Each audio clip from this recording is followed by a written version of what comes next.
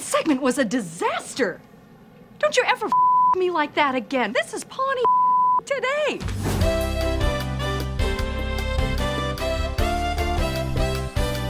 Hello and welcome to Pawnee Today. I'm Joan Callamezzo. I am first-rate newswoman Joan Callamezzo. And I am legendary newswoman Joan Callamezzo, newly single. Today's guest is Leslie Knope, who is here to tell us how this year's Harvest Festival is going to bankrupt the city. Leslie, how big of a disaster will this be on a scale of 9 to 10?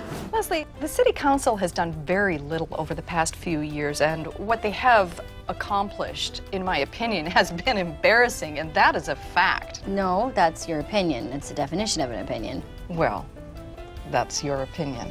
I don't think I'm being unprofessional when I say that I really was hoping for more tawdry scandals. Victoria Herzog, you were a successful attorney from Wilmington, Delaware, then you hit rock bottom. This is supposed to be anonymous. I have to tell you, this feels like gotcha journalism. In what way? That way. You put gotcha on my face. After the break, where is Leslie Knope actually born? Pawnee!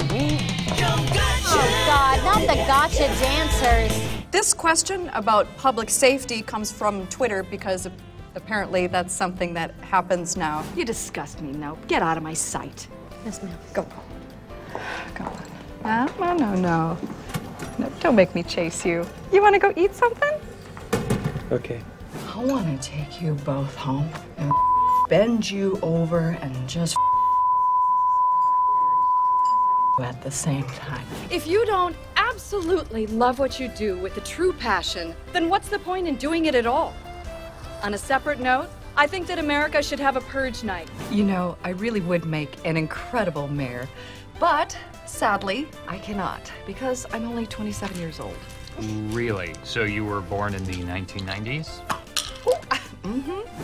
Hello, I'm Joan Callamezzo. Today's show will not go on.